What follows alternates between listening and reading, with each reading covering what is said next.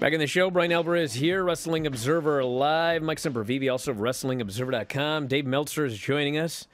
And Dave, not in the Observer. Actually, it might be in the Observer. I haven't read the entire Observer yet. But the story that potentially NBC, Universal, and Warner could do that one's not in the Observer. This could a potential merger of the home of Raw and the home of Dynamite.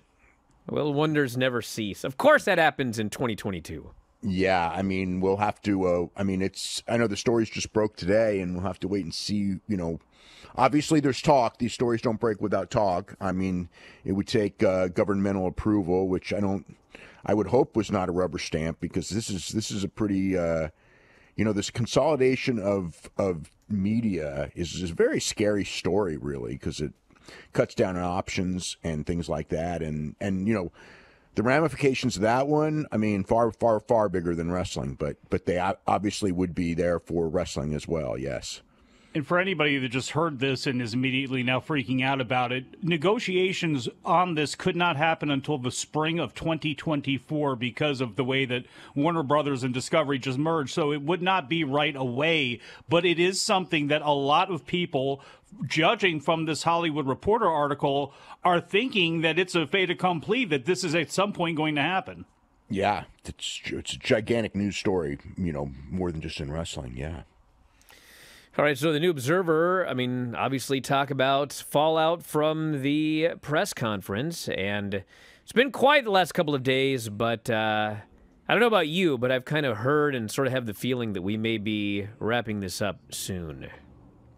Well, you would think it should be wrapped up very soon, and as far as the future direction of AEW and things like that, and what changes or non-changes are going to be made, you would think that that's all going to be coming out in the next, week or two, and what they are. We'll have to find out, and what the end story is. A lot of people have been waiting for that one.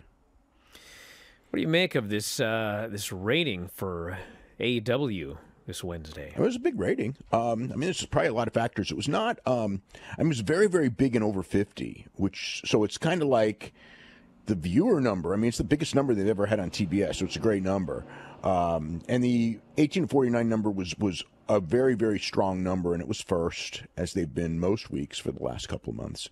So it's a great number, but why they would have more over 50 viewers this week? There was less competition for men than usual, and people are starting to, and TV viewing is going up because it's not the summer. But also, more than anything else, the product is the big part of it. So there's curiosity in the product. The thing is, they didn't open any larger than usual. They opened it was very stable the entire way. Yeah, they opened at the same level that they usually open. So it's not like a whole bunch of new. What happened was the people who are watching, usually people watching the show, AEW, will watch an average of about 70 minutes of the show, which is actually a good percentage compared to a lot of TV shows. And obviously with this one, they probably watched a lot longer. It's been a long, long time since the peak in 1849s was the main event segment. A lot of credit would go to Jericho and Danielson, that people wanted to see that match. And also the tag team title match did surprisingly well, which was, Swerve and Keith Lee against Phoenix and Pentagon. So those were the keys. The keys was maintaining the audience throughout the show and what they did to do it, and those were the key factors in doing it. So, Danielson and Jericho was bigger than I think a lot of people anticipated. It bodes well for this week coming up because they have a really loaded show. So, but it was also, again, like ESPN had women's college basketball on. So it's like the competition for men, AEW dominated with men viewers and even beat, the second hour of AEW, the 9 to 10 hour, was second on all of television. There was one show, I believe it was on NBC, that beat it. It beat, all the other networks. So, it's people are watching, it's a great feather in their cap, so that's the story. Yeah, I had predicted that this show was going to do 6 straight weeks of 1 million plus as a result of just the fallout, people curious, and then there were going to be tournaments for a vacant title, and then the champion was going to be crowned, and then the fallout to the champion being crowned. And we're at 4 or 5 now. I forget what number we're at now. Four. We're at 4 straight weeks. But this was higher than I expected this week. It was higher than everyone and expected. I have a question because somebody asked, and it might have been the mailbag, but what was Raw's 50+ decline? Raw's 50+ decline. I could actually look that up. It would take all of a few seconds. Well, as you're doing that, I will say that they basically stated that, there's a lot of wrestling on television every week, and people aren't going to devote as many hours, and people who may have watched football on Monday. Yeah, that's the theory that some of those viewers, because Raw had a big drop against football and whatever else. The over 50 drop. It was around. I have it right here. It was down 11% from the week before. And is that larger than usual, or? Well, I mean, it did a 0.89, and it's been doing in the it's lower than it's been doing. Yeah, because of the NFL. So I think that one of the main reasons the show did over 1 million was you had two semifinal tournament matches. It was a good show. You had a tag title match. Obviously, people were interested in Danielson and in Jericho, but. I mean, I don't think it's out of the realm of possibility that some people chose not to watch Raw this week to watch football, and having not already seen 3 hours of wrestling, they decided to watch some more wrestling on Wednesday. I think there's something to that. I mean, I don't think that's the major reason. I don't think it's the major reason, but I think that might have been a portion of this, which could bode well throughout football season if there are fans that on certain weeks decide they're going to watch football instead of wrestling, and then decide to watch Dynamite on Wednesday. Well, if that's the case, then NXT is going to be a big beneficiary of this too. Well, NXT was up too. Yeah, they were down in almost all demos, but they were up 10.5% in people over 50. Yeah, NXT was up in over 50 by a good margin. Yeah. Well, speaking of NXT, we're moving back. They're getting rid of all the colors. And Ryan Katz is back, started back on Monday, and it looks like they're going to try to do something resembling the prior NXT regime. And the person who's in charge of the company was the person who was in charge of the prior NXT regime, so that's his brainchild of what it should be. So I'm sure it's going to revert more closely to what was done before he got his power taken away. So, yeah, I mean, I think that's kind of obvious. Now, there were kind of two periods of NXT Black and Gold. There was the earlier period, which was very, very hot. And then once the Wednesday Night Wars kicked off, there was a second period, which was not quite as hot. And one of the differences, besides the competition and et cetera, is you had a 1-hour show versus a 2-hour show. Yep. And now it's going to be a 2-hour show every week. And obviously, great talent is going to go up to the main roster and do whatever they were doing in NXT and not getting different gimmicks or being lost in the shuffle or whatever. Although a certain amount of talent, you are going to get lost in the shuffle. But how closely do you think this revamped NXT can get to the glory days of NXT? Or has that ship fully sailed? Well, nothing's ever fully sailed. In the end of the day, if the right person comes along, this is star-driven business. If the right star comes along, anything is possible.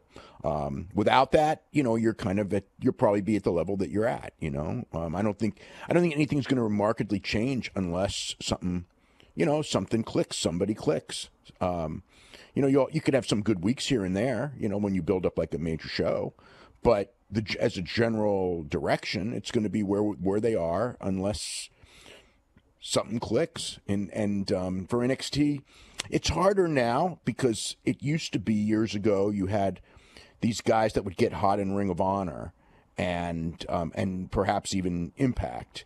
And then WWE would get them and put them in NXT, and they were established names. And so that was part of the formula. And I suppose that could still happen, but it's not happening as frequently. There is no ROH, so that's not going to happen. But with it'd be Impact is really the only one that would be at that level. And, a lot of the guys in Impact are not guys. They've either been through WWE or and wouldn't be a big deal going back, or in some cases, if WWE really wanted them, they would have them. And clearly, they don't. So it would. I guess the idea is it takes somebody super hot that's new in Impact, and then going to NXT and also getting hot. That would be the kind of a thing, or somebody just on the independent scene that's really good. The problem with with on the independent scenes, we see people right away, so we're going to know who they are. So, it's not like Braun Breaker is the exception to the rule of a guy who walked in and became somebody.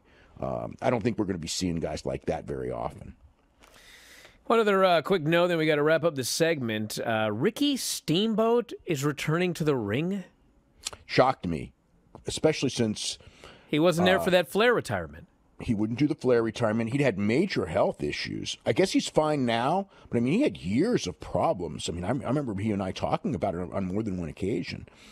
And that was, and he's 69 years old. And again, if he was going to do something, I would think the Flair thing would be the one you would want to do.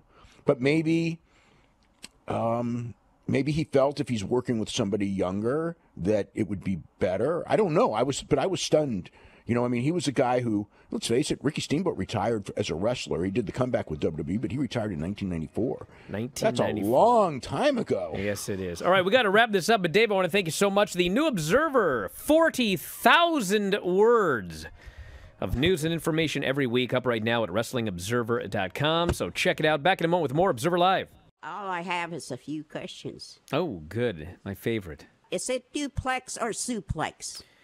Or is it both? A wrestling move where you grab your opponent and throw him backwards through the air is a suplex. A housing complex with two homes built connected is a duplex. Yeah, it's never been duplex, Granny, but you've said this now for 15 years, so we just let it go. Yeah. So I thought once and for all, I want to know which it is. So it's duplex and not suplex, right? No, a suplex is a wrestling move. And not duplex. Oh, okay. Duplex is a housing development, Granny. Ulysses S. Grant's Battle Scars. We definitely read these. Skip forward a few pages. No. Okay, all right, go ahead. We didn't do this one. Okay. Yeah, this person says we did. This person says we did it. I protest. There must be two of them then. I protest. He wrote the same one twice. Yeah. I like this one about Grant so much. I'm going to put it in the book twice. I'm telling you, I wasn't back this Okay, far. fine. Read another one. Yeah, everyone's saying we read these last week, Granny. Big deal. Who cares, everybody? But all the researchers today... Are you reading the book the wrong way? No. Okay. What do you think I am? I don't know. You keep saying you're going back. Why would we go back when reading a book? We're supposed to go forward. Maybe what happens, Granny, is you put the bookmark in, and then when you open it to that page, you start reading the ones we already read. Maybe the bookmark should go on the next page. No. Okay. What do they say in court? I object. I object. Objection, Your Honor. Yeah, that's right. I didn't read that again. Overruled, Granny, you did. All right. Anything else, Granny? You're guilty. Well. Go to jail. You're guilty was the high spot of the week. Shut me off. No. Oh, you're right here. Hello? Can you hear me? Hello? There was some weird rumbling going on, like she's unplugging her own cord there. I think you unplugged the cord. I can't hear you. Can you hear me? Can you hear me? I'll message you. I'll message you. I hear you now. Oh, now you do? Yeah, now I hear. What happened? What happened? I don't know. All right. If you enjoy these videos, for just $7.99 per month, you can enjoy full-length editions of The Bryan and Vinny Show, Wrestling Observer Live, Figure 4 Daily with Tom Lawler and Lance Storm, the Mad Men Podcast, Speak Now Pro Wrestling with Denise Salcedo, and more, plus hundreds of archived shows, all in beautiful HD. Don't miss out. Join us today.